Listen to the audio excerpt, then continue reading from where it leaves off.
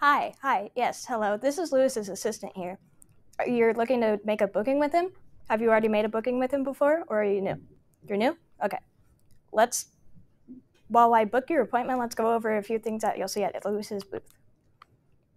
Starting with his family, and next his hobbies and interests, and finally his future plans.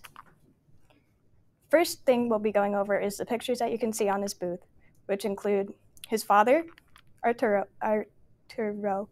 uh, who is a windmill technician and applies the blades of the windmills to the body. Next, we have Lewis's mother, Erica. She's an independent woman and she's a stay-at-home mom and grandma. Next, we could go over this picture. This is Lewis the man himself, his two sisters, Erica and Risbe. Erica works as a photographer and a card detailer.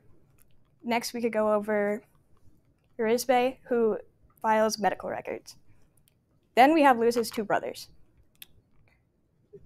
Miguel and Alan. They both work as construction workers and do side paneling, flooring, and other things.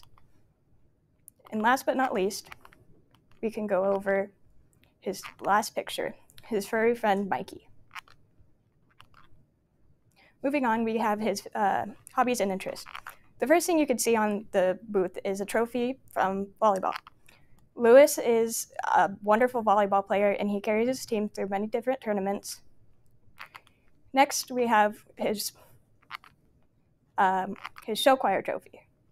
Lewis led his team through many different victories as in his show choir,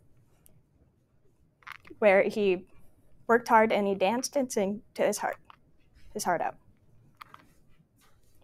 Lewis was also a part of the student council at Abraham Lincoln High School. And lastly, but not least, we have one of Lewis's hobbies, which is photography. And his proudest achievement is cutting the hair of Michelle Obama, a woman who he thinks is extremely smart, independent, and strong.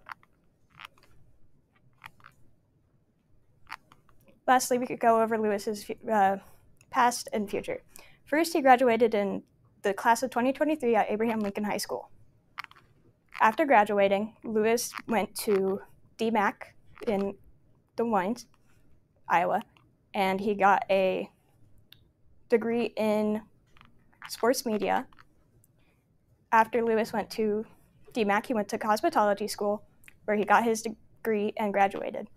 He then moved to Salt Lake City, Utah, a place that he always dreamed of living because it was so beautiful, and opened up his own parlor.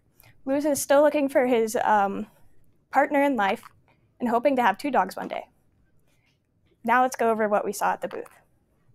First, we have his family, his hobbies and interests, and his past and future plans.